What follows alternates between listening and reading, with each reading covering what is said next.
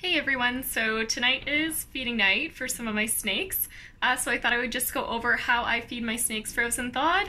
So if you want to just watch a feeding video, stick around, and if you want to know how to thaw out frozen rodents and feed them to your snake, then also stick around because I'm going to show you.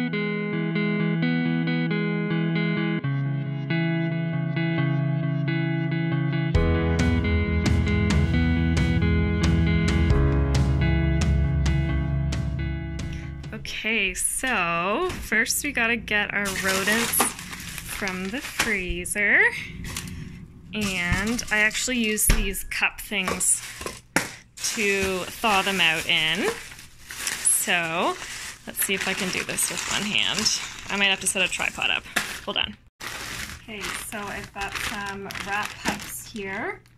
They're a little bit small actually for rat pups, but I'm going to be feeding them to Tux and my ball python. His name is Nugget.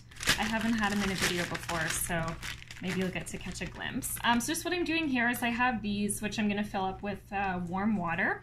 And I don't like to just put the rats straight into the water because then they get really wet and it's possible that substrate can actually stick to them and the snake can ingest some. So I actually put them in bags, and if you live in Ontario, this is my life hack because these are milk bags, so they're perfectly waterproof.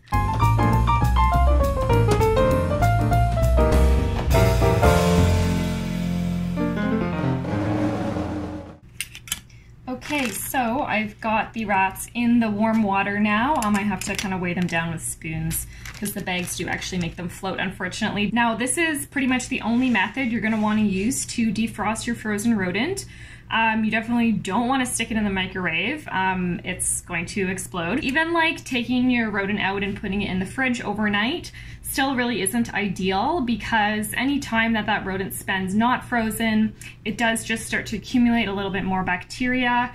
And you know, the longer that it's been dead, even if it is refrigerated, the less it smells like a live rodent. So it's kind of harder to convince your snake, potentially, especially if they are a pickier eater, that it actually is a live prey item and they should attack and eat it. So this is really the best way. It's the closest it could possibly be to still being alive, basically. And this way you also make sure you don't like overcook the rodent, basically. With this warm water technique, you can actually defrost your rodent and then keep warming it up until it gets to about like 90 degrees Fahrenheit or so, which is kind of like normal body temperature. So with a lot of snakes, that's an important part of attracting them to their prey because snakes do sense heat, not just smell. So this will probably take about 10 or 15 minutes and we'll check back when they're done. So this is my ball python Nuggets enclosure. I'm just gonna take these weights off here and see what he's up to. He doesn't usually have a really strong, striking response to food. It looks like he's in this hide here. So usually I actually just set the prey item in and I just make sure that he's interested in it and then I'll leave him to it. So that's him all curled up. He is a pastel ball python, so that's why he has that really pretty yellow coloration.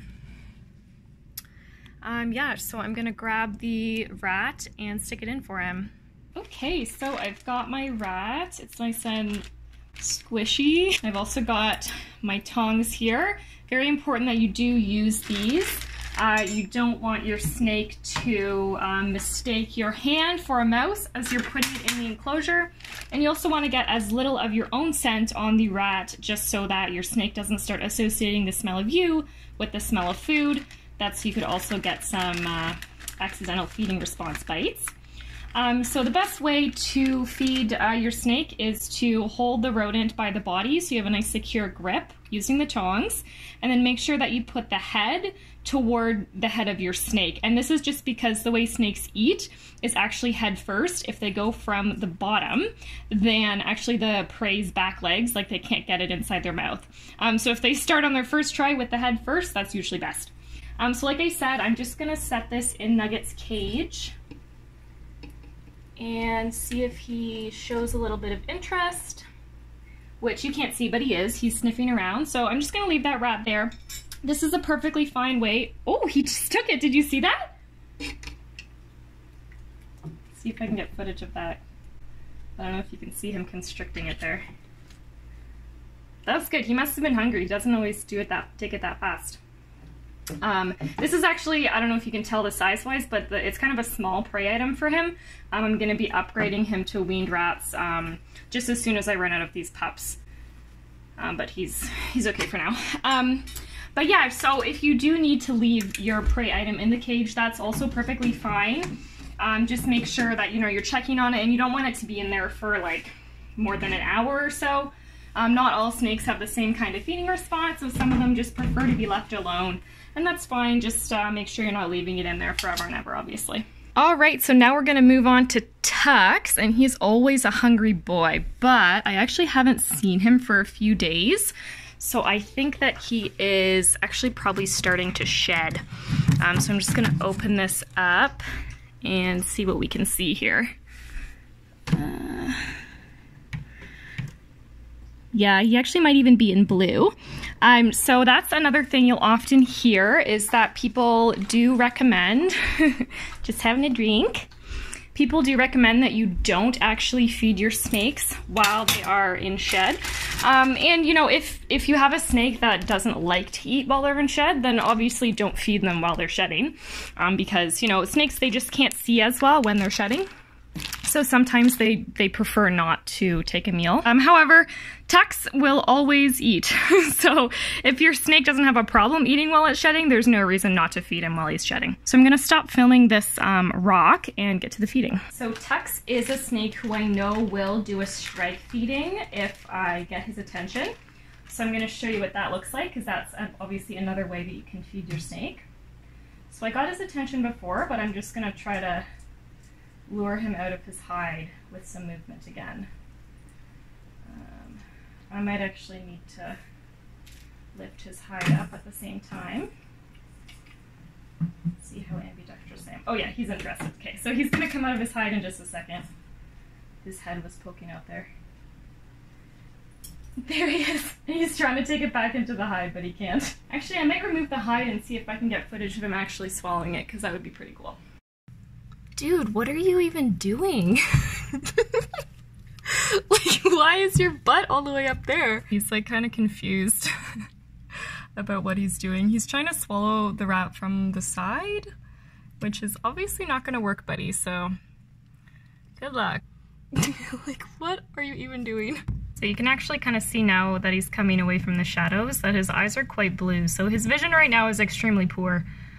Which might also be why he's having trouble figuring out what side of the rat to try to swallow. He might be figuring out now. Looks like he's unlatching. Oh, he had like the rat's whole leg in his mouth. Yeah, that wasn't your food. It was just the leg. Uh-oh. Don't come at me. Dude, your food is right there. Honestly, I don't know if you've ever had such a terrible time at eating. Okay, I might intervene and give him some help. Sorry if it's bad camera, I'm just gonna focus on him now instead of the camera because he is coming at me a tiny bit.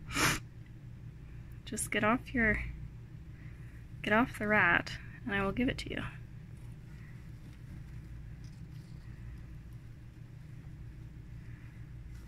There you go. That's a better angle. I think I cut that off with the lid again, so once again, you didn't really get to see that, but I will show you him constricting, which is kind of cool. It looks even better when he's recently shed, so he's got like all his shiny scales. And here, I'm gonna actually maybe put this light directly on him.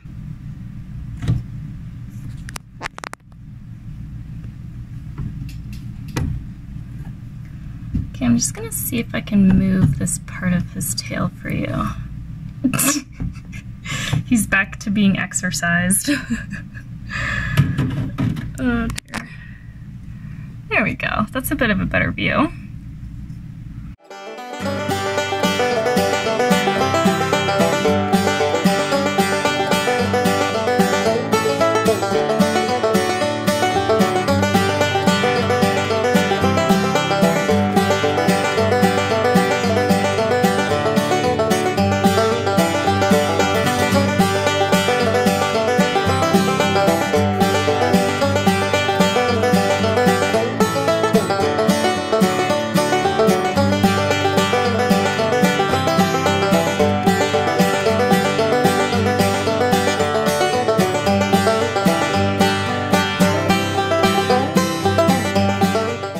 definitely couldn't manipulate like any old snake like this while they were eating. He's just like extremely food motivated. So this is not, obviously as you can see, he's still going at it, so he's not stopping or regurgitating or anything. He's just like totally focused on his food. And that's kind of a Kingsnake trait. I wouldn't do this with Nugget at all. I leave him alone to eat because he is a ball python, and they can be a little bit more picky about what's going on while they're eating and what they're eating and just everything. Ooh, look at his tail. That's cool.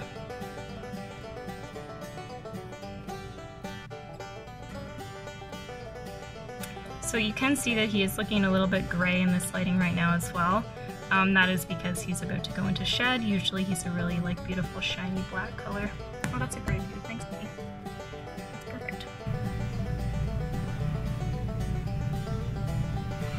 So like, look at how much his jaw has expanded there. Like, that's crazy.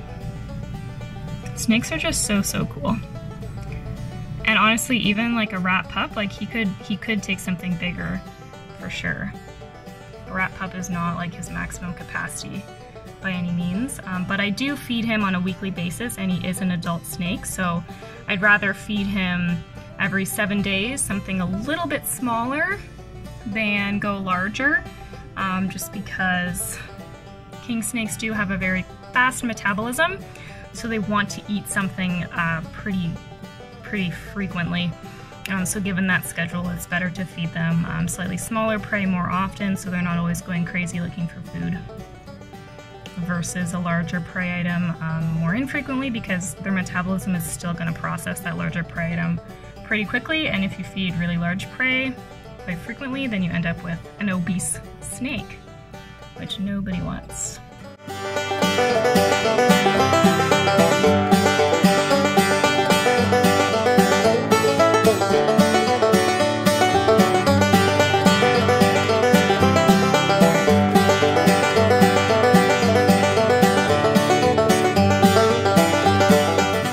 Like a lot of work for snakes to eat. Like, that's a huge workout to basically just use your muscles in your neck to progressively push the prey all the way down your throat and then all the way down into the stomach area, which is down here. So that's definitely a lot of energy to expend.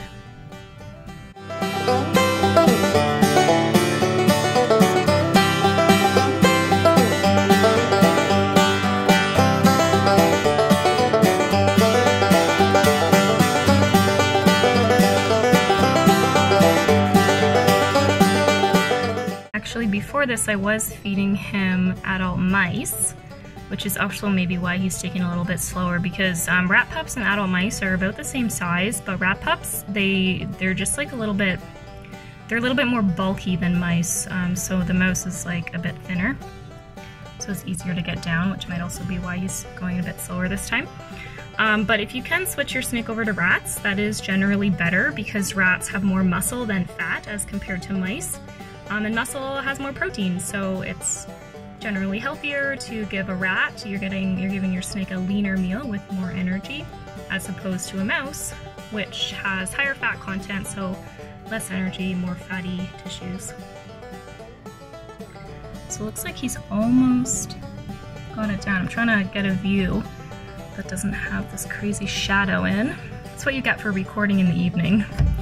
Maybe I'll just move him out of the way a tiny bit. Here we go.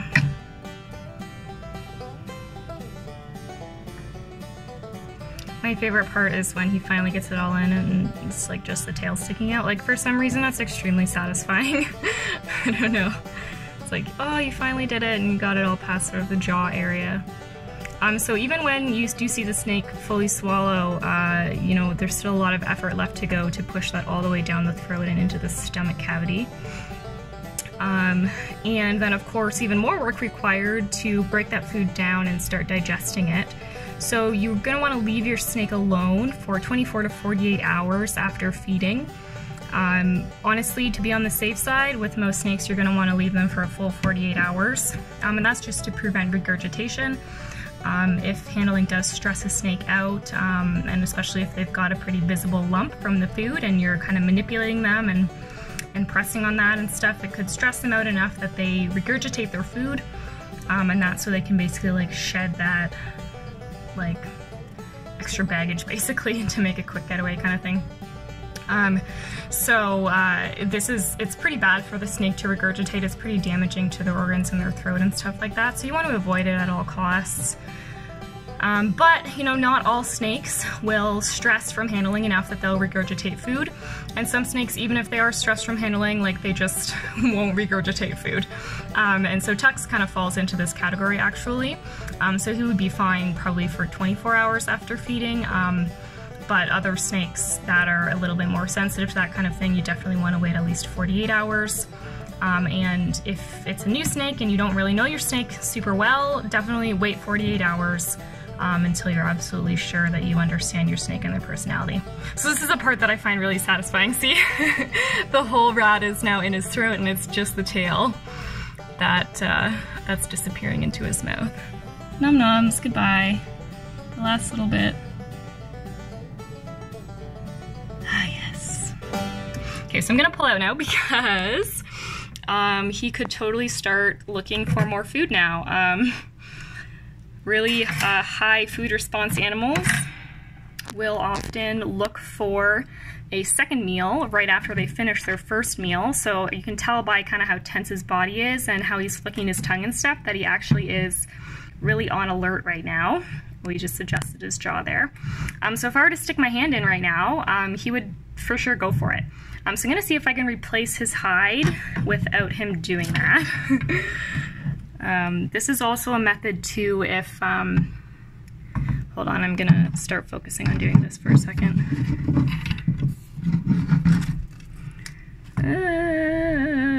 No, don't eat me. Sorry, buddy. He's fine, he can handle it, it's not that heavy. Yeah, so if you only have like smaller prey items on hand, that is something that you can do if you want to give your snake a little bit more food. You can actually feed them twice in a row within the, you know, maybe 10, even 20 minutes of taking their first prey item. Usually snakes are still in feeding mode and it's totally possible that they'll take a second meal, especially a really hungry species like a king snake. So that was Tux. He's going to enjoy that meal and he's going to poop it out probably inside of his shed. Thanks for watching, guys. Bye now.